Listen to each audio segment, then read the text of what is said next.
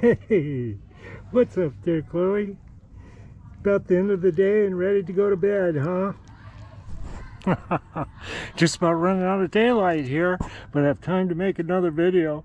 I have that motor generator I was using as an idler motor, and I got it out of the basement, and I thought I'd show it. I don't know if people know what a motor generator looks like, so I just make a quick little video and show a motor generator out of a Monarch 10EE that now both ends are burnt out. Let's have a look at that thing.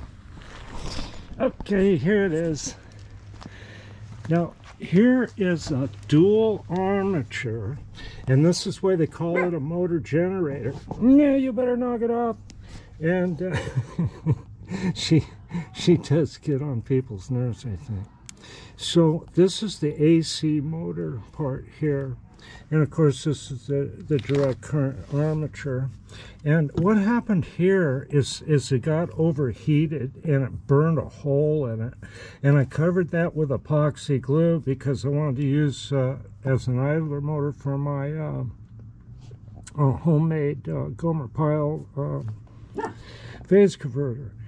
You know, it actually kind of worked okay because it had this mass, and this is like a 3200 RPM motor, so this thing really spun up, and it seemed to work okay, except for it just wasn't adequate. And plus, this thing's nearly, you know, 75 years old.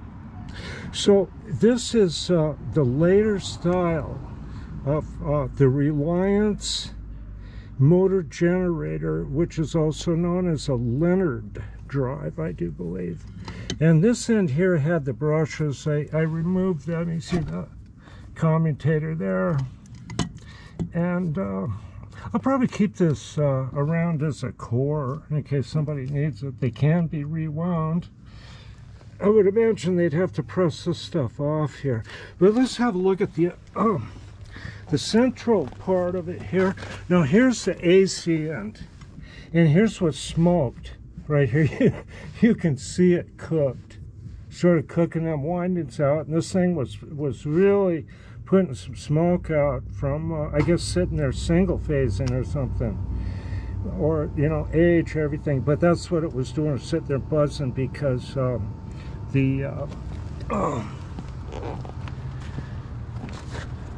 that static phase converter burned out, and then I flipped the breaker. And okay, here's the generator coils here. Now on top here sits another generator. It's small, and I'll have it in the picture. You can see it in the end of my other 10EE. It sits on top of this, and it excites the fields, provides current for the fields, I believe for the generator and the motor, but I'm not sure. Now, this being the later style, there's with the piggyback exciter. Now, they reverse the mounts, so the early style exciter will have these 2 points at the back. Let's see if I can roll that around and figure out the orientation. Okay, here's the third mount here for the modern exciter. So the modern exciter, belt driven off here up to here, it mounts there. But the early exciters mounted to it. The mount was reversed, and so it'd have a one deal there. And I couldn't find the correct exciter at one time for this, and I managed to adapt an early exciter that didn't put out enough voltage. And I looked in one of their old manuals, and it showed that they had a larger pulley here. So I tried that and sped up an early exciter, and it worked. It worked, but then I finally found the correct exciter that another guy had, and he needed the exciter I had, so kind of worked out fine. There tends to be more motor generators than there are exciters. It seems to be a problem there too. So the earlier style that has the single bolt up here, this is more open, and the same with the exciter. I guess you could say this is more of a modern design. If you look at the old books and stuff, you'll see that. The model on this, I wanted to talk about that a little bit. Let's see if it says that on there.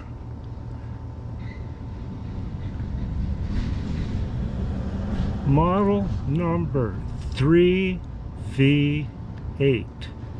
And the panels for these exciter, for this later motor generator that I've seen say 3V8 on them. And I don't know when they introduced this later style motor generator, but I think a lot of earlier lathes were replaced with these. So that's kind of what's up with the Monarch 10EE motor generator that doesn't really have an exact end date, like the works in a drawer tube drive. The first tube drive ended in 1959, and the module drive ended in 1983, the year of the one I have for sale in here. Now, the motor generator put out pure DC, and the tube drives not so much. They use some step-up transformers up to 600 volts, then run it through those Thyratron tubes to clean it up. But yet, even though they turn it to DC, it still has a 60 cycle pulse in it from the mains, where this is totally separated. When you know that camera had shut off again, it's got a full battery. Well, anyway, the blade was telling me that these old, this is like the old torpedo welders they used in the shipyards. And I believe they had an exciter too. And the very first motor generators, there's three styles. The very first had the exciter as part of this, it hooked on, or it was a triple armature, I don't know. And then the next style, they put the exciter belt driven here, and then this is the late style where they just kind of beef things up a little bit, made it a little bit more reliable. Now, the motor generator, it is very, very smooth with that pure DC power, and has the great dynamic braking and things like that. But it doesn't have speed compensation that the vacuum tube rectified systems have. But they kind of make up for it with a giant 3 horsepower DC motor that is absolutely huge. It's the size of a 50 horsepower or even bigger AC motor. And it's got a giant heavy armature in it. It gets a lot of torque. So they kind of rely on a lot of momentum, you know.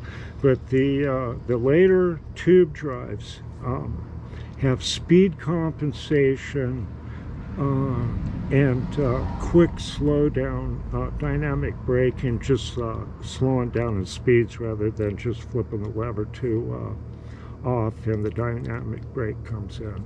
So the dynamic brake can use to kind of quickly lower the speed while you're adjusting the speed, not just when you shut things off.